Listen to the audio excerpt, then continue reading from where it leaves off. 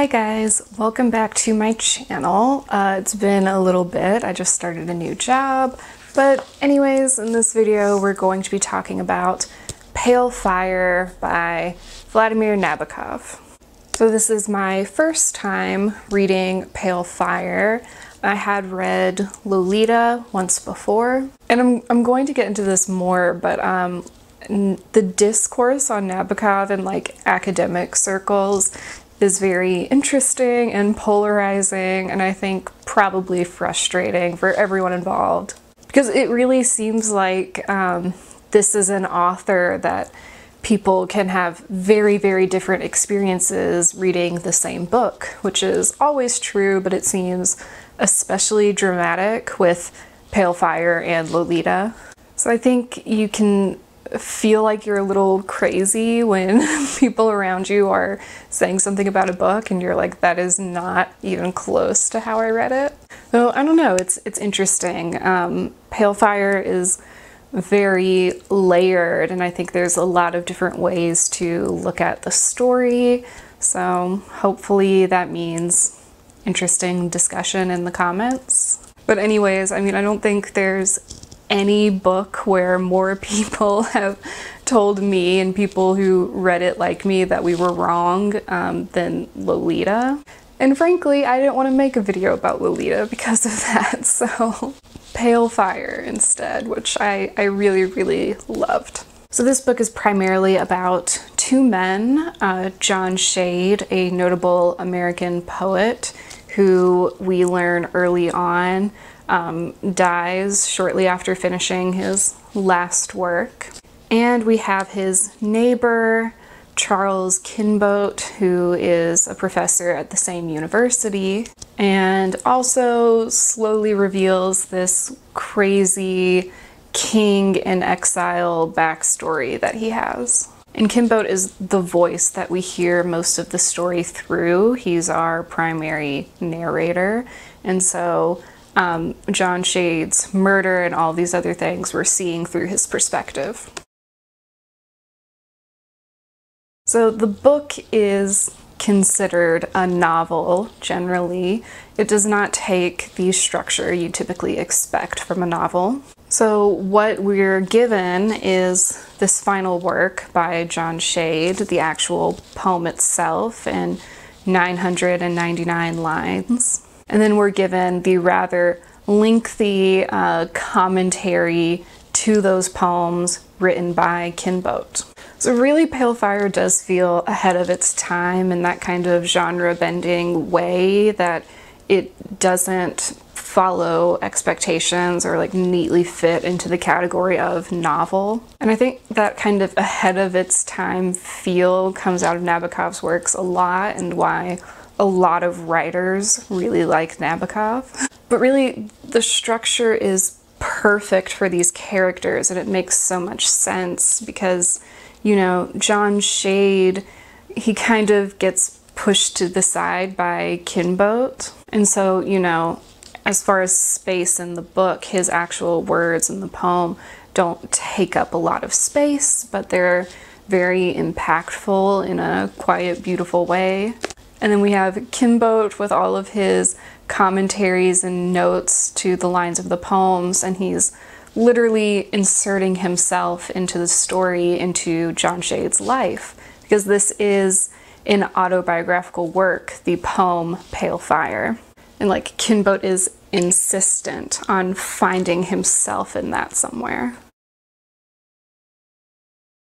So the nice surprise for me about this work is that there's a lot of humor to be found in that.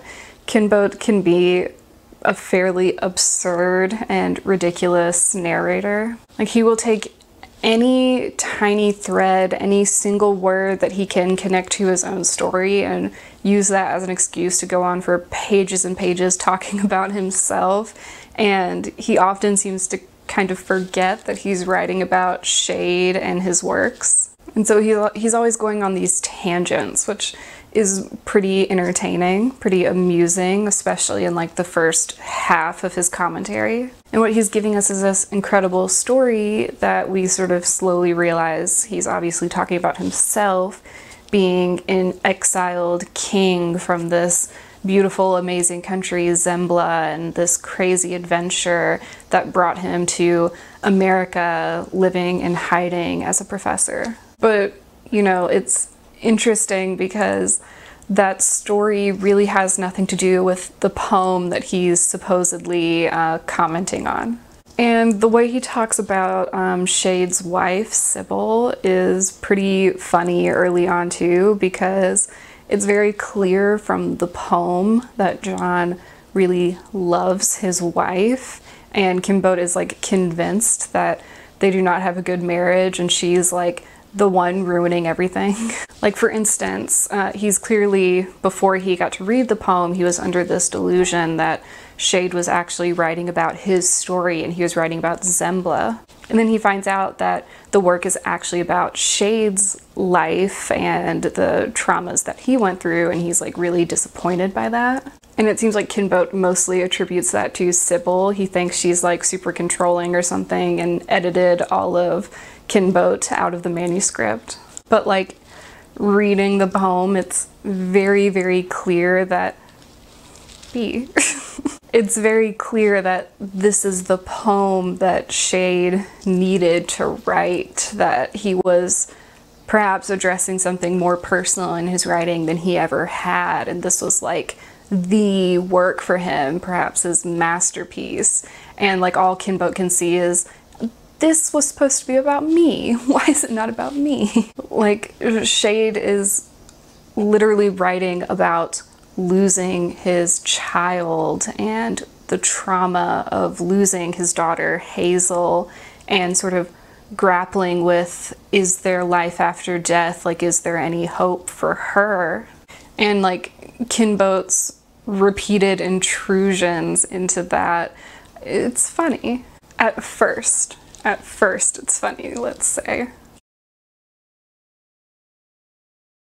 Because at the point in the commentary where Shade is directly writing about his daughter Hazel, who died by suicide, Kinbote has this complete disinterest in that whole story. He's like complaining about the space it takes up in the poem when Shade could have been writing about, you know, the exiled king.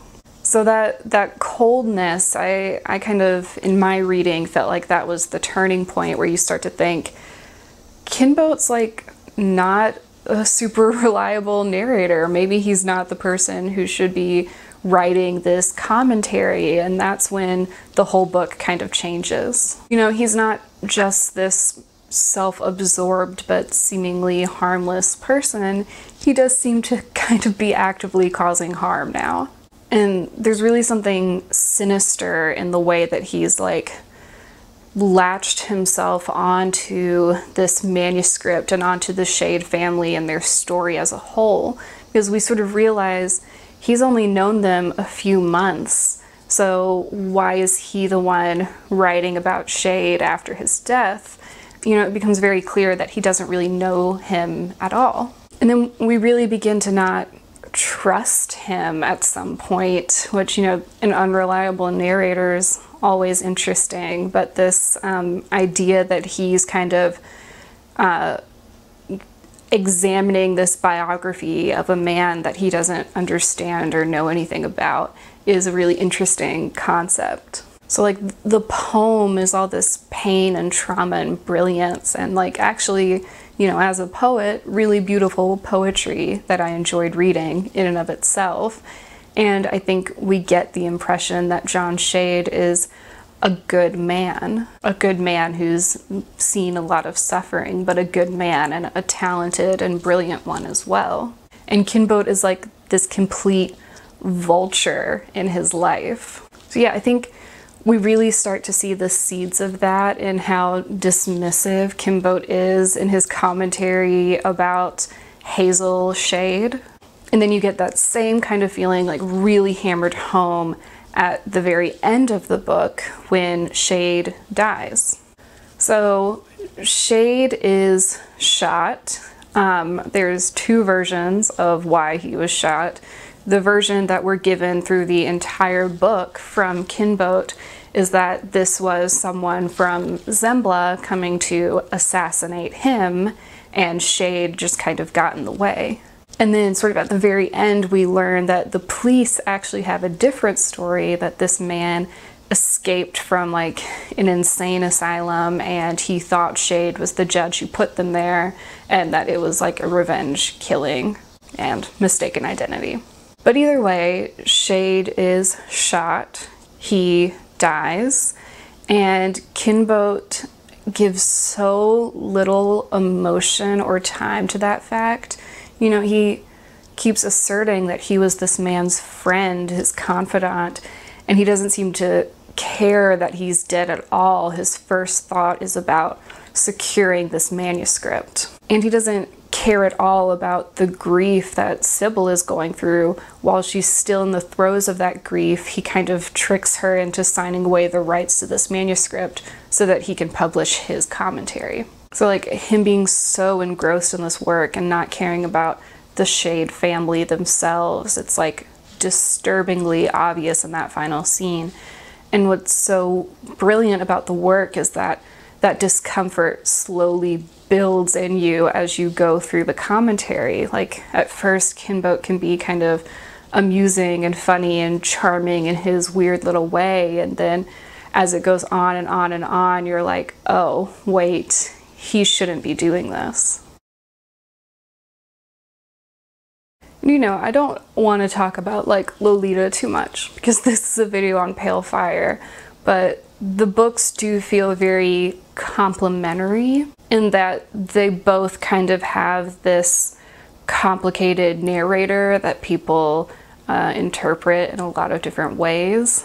You know, at this point, this is where we get into the Nabokov discourse that seems to like split pretty sharply. And it is in that discomfort and trying to figure out why you feel that discomfort. Like, why does Pale Fire feel kind of unsettling? And personally, I don't think that it's simply in just like over-identifying with this narrator or like empathizing with him or like just being like, yeah, go him, he's right, or like agreeing with him in any way. Because that does seem to be a path that some readers of Pale Fire take, that they're like, they feel like the significance of it is that they're sort of tricked into liking this guy or thinking, yeah, this book should be about Zembla, which I didn't really feel like as I was reading that I felt that way or that I was like with him, you know?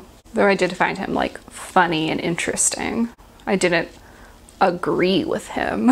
But no, how I really see that discomfort and kind of like the essential tension in this book is that we as readers are seeing like the victims, the Shade family.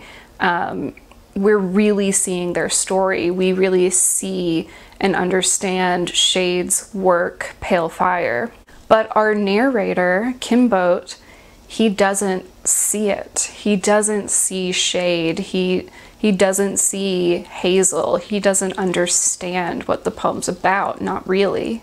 And it's, I think, feeling that contrast that feels so unsettling, that we can see what Shade is saying and the pain he's feeling about his daughter and, you know, him and his wife, how they've dealt with that, and Kinbote does not see it. He only sees his story, which, you know, is not unlike in Lolita. It's not disturbing because we're tricked into thinking the narrator is justified or empathetic in some way. It's disturbing because we see Lolita crying every night and the narrator does not. Like, Kinbote's obviously a very different kind of narrator, but he's also sort of self-deluded and sees things in this very narrow way, and that causes him to do some pretty selfish things. and causes the person whose voice we're getting, the person who's telling us everything, to not get even close to what the actual heart of the story is. And so in the end, like the very, very end of this book, we get this hint that, you know, maybe this is where people feel like Nabokov's like kind of tricking you in a way. But we get this hint at the end that all of this stuff about Zembla and the assassin and the exiled king Charles Xavier, maybe none of that was ever real. Like, Zembla's not a real country. It doesn't exist. No one is corroborating Kimboat's side of the story and how John Shade died. And it seems like we have no other voices confirming all of this crazy stuff that Kimboat has said. So, you know, he's built this whole fantastical world and he's brought us into it, and it's this like sparkling, dramatic, crazy thing. And at the end, like the last page, it feels like all of that falls away. And then without all of that, what's left is the poem itself, Pale Fire. And so it's this really interesting thing where we have this story within a story, and it's like the outside story is the ramblings of a crazy person. It's not even real. And the actual story is about Hazel. Hazel and her death, and how her father is trying to come to grips with that, and how he uses his creative side, his writing, his poet, to grapple with that. So this really beautiful, tragic core is like such a contrast to this like colorful Zembla that's built around it in the commentary. You know, the poetry itself is really dealing with death, and you know, John Shade is admittedly not a religious man, so how can he find meaning in that, or hope for the daughter that he lost way too soon? And of course, all of that feels even more poignant because all along we know that the end of the poem is like rushing toward his death, because the day he finishes that poem is the day he dies. You know, this is Shade's story. The whole thing is Shade's arc leading to the day that he's gone. And Kimboat's kind of an intruder in that. But yeah, I mean, Pale Fire is so layered and interesting, and I think that's what I get from Nabokov in general now. 2 books in, I'd like to read more in the future. But there's this brilliant, very complicated nature to the story there, and I think that's why so many people can read it so differently, and I'm sure plenty of people read Pale Fire differently than I did. He leaves a lot of it open to interpretation. You know, like issues of morality are brought up a lot with Nabokov's works, and I really think that comes from the assumption that he wants us to identify with these narrators in some way. And I don't feel like that's it, because I read these books and I don't identify with them, so maybe that's just me. But you know, these are fictional characters. They are not Nabokov himself.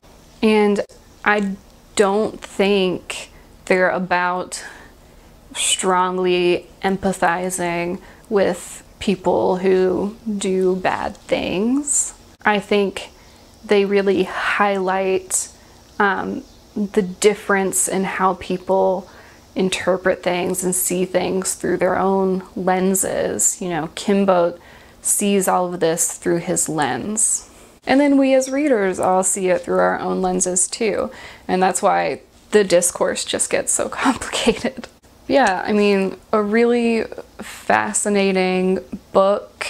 Had a lot of humor that kind of balanced out some of the darker things I've been talking about in this video. And it's just an interesting concept. This person who doesn't really know anything about this guy writing like biographical information about him. That was like the main source of the humor as you got deeper into the book, was just like, he literally doesn't know this guy at all, and he's writing this like super important final commentary after his death. He doesn't know him, but he is completely convinced himself that he does, which, you know, he's also convinced himself that he's an exiled king from a country that doesn't exist. So yeah, I think now I'm gonna go read what other people have said about Pale Fire. And I'd really like to read Speak Memory. I already have a copy of it, so maybe at some point in the near future I'll get to that one. But yeah, highly recommend. Like, what a great example of experimental fiction, and honestly excellent proof that Nabokov was a really brilliant writer. I mean, to have Shade and Kimbot be such different voices in the same work, very interesting. Okay, well, that's all I have for this video. Thanks for watching. Bye.